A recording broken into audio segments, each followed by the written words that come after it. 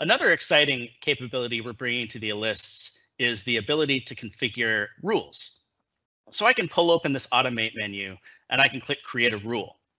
And what this lets you do is it allows you to specify conditions and actions in response to those conditions. So you can create a rule to take an action when data changes inside of a list.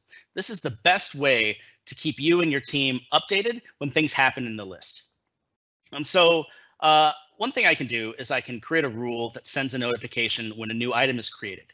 All I have to do is click this tile, and you can see creating a rule is really as easy as writing a sentence. So this says when a new item is created, send an email to speakers. And I can specify, well, I actually want to get the email. I want to stay in control. I want to be notified whenever an item is created in this list.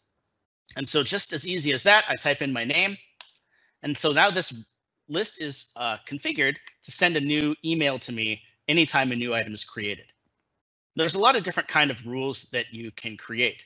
So one of the coolest rules is the ability to send a notification when a particular column changes to a particular value. So you see here the second rule, when session type is keynote, send an email to Mark Cashman. So Mark Cashman is in charge of keynote sessions for this conference. And so this rule will let him know when a new keynote is created to sort of give him a cue that he should come into this list and start collaborating.